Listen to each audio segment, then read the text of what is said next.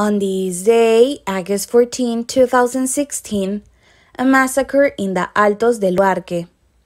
The early morning of Sunday, August 14, saw another of the most violent events of 2016 in the country. 8 Hondurans were killed after an armed onslaught by suspected gang members against several young men who were departing in front of a pool around 1:20 a.m. According to the neighbors, most of the murdered youths resided in that colony and were drinking beers in the area at the time of the shocking shooting.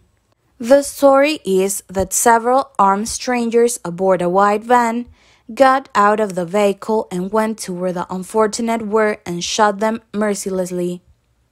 This was a day in the history of Honduras.